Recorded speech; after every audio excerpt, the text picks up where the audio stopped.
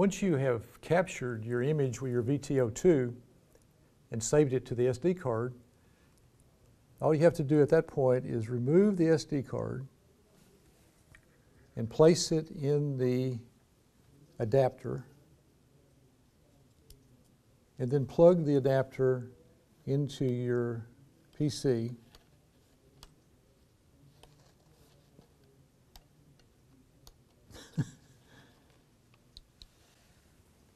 And then we can open up our SmartView software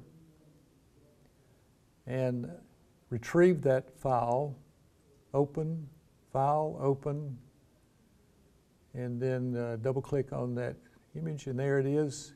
We can double click on the image, and it'll bring it up into the analysis window.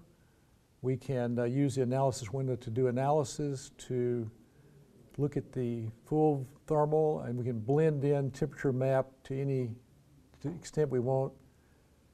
And once we've completed that, we can label temperatures. We can do a hot cursor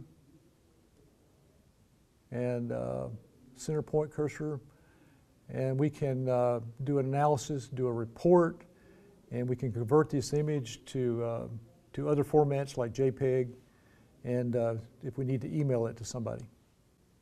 And that's how we upload and use the SmartView software to analyze the VT02 images.